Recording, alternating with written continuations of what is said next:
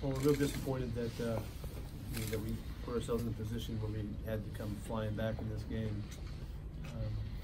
And as crazy as it seems, when we went in at halftime, these guys were jacked up to go ahead and take on the challenge of coming back.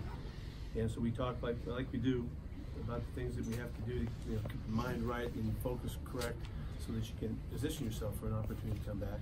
And they did it. They did it again. And I'm so proud of this team. I mean, this is this team. The fans that follow us and watch us, they know. And you've seen this. And I hope at home that as it started happening, you can imagine it happening again, because we surely did. And I hope that it conveyed to the people that follow us, and the 12s, and the great following that we have.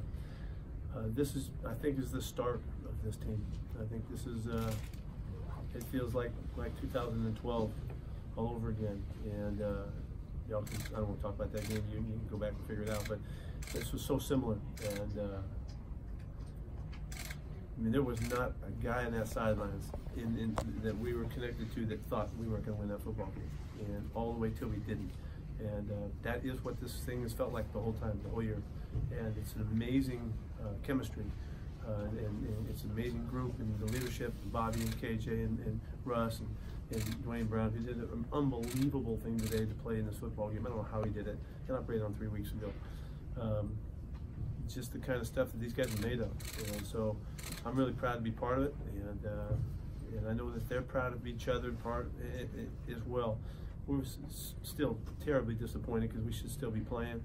We're an inch a week ago. We're a couple weeks ago, and we're an inch on that one right there too. One way or the other, and that's how close it is sometimes. And so we have to make those inches become yards on our side and do better in a lot of ways. So I know it's pretty philosophical we're talking here, but if you got questions, I'll answer them. But I'm really I'm moved by these guys, and they lifted the whole spirit of how things were looking like they were going to go, just because they just willed it. And so I thought Russell was phenomenal tonight. He did, he did everything he could have done, and I just thought his courage and his toughness showed up.